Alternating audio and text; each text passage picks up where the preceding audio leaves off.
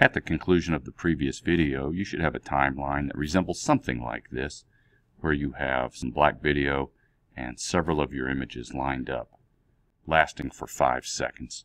In this video, what we will do is take a look at how we can change the duration, or the amount of time, for each of these clips, and then also a quick way that we can edit an image already on the timeline within Photoshop. So first of all, right now each of these images is lasting for 5 seconds. So if I push the space bar or the play button here, you can see that each image is lasting for 5 seconds, and you may want to change that. And so we'll take a look at how we can do that for all of these images at one time. So the first step is to make sure you are on the selection tool.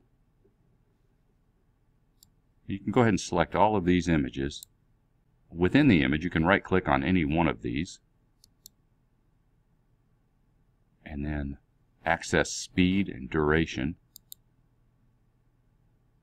And there we can see that we are currently set at 5 seconds. Now if I want to change that to, say, 3 seconds, what I could do is click on there and type in 300. So that's 3 seconds and no frames.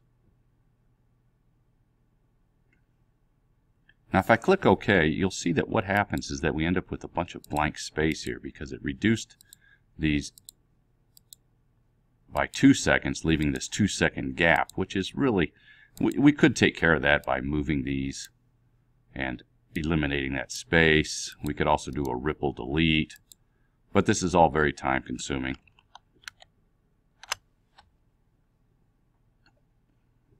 So let's go back in time here, and like we can do in Photoshop, we do have a history window, and there's change clip speed. So I'll go right before that to get back to where we were. So a faster way to change the speed is to go ahead and select all of those. Go ahead and right click again. Speed and duration. Once again, change that to 3. But this time, we choose this option, Ripple Edit, Shifting Trailing Clips. And so what it will do is automatically eliminate that black space that we create when we change the duration of the clip.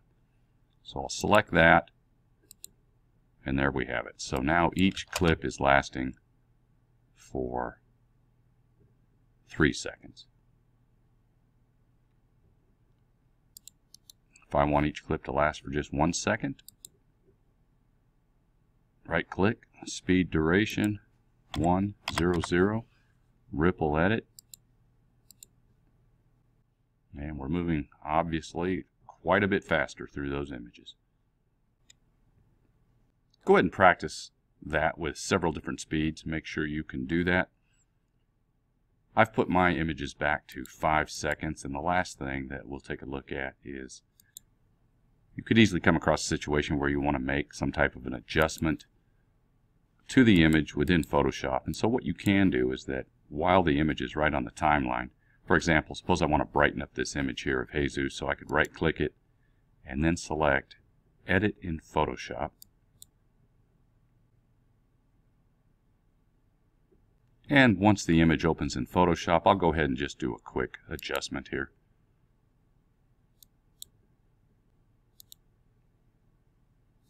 And I can save that, and if I come back into Premiere Pro, it automatically updates. And so I did not have to remove it from the timeline or re-import the image into Premiere Pro. So that's a real nice feature. So practice changing the time, and then if you have any images that you want to edit a little bit, you can go ahead and do that. And then have me come by and verify that you have completed video 7.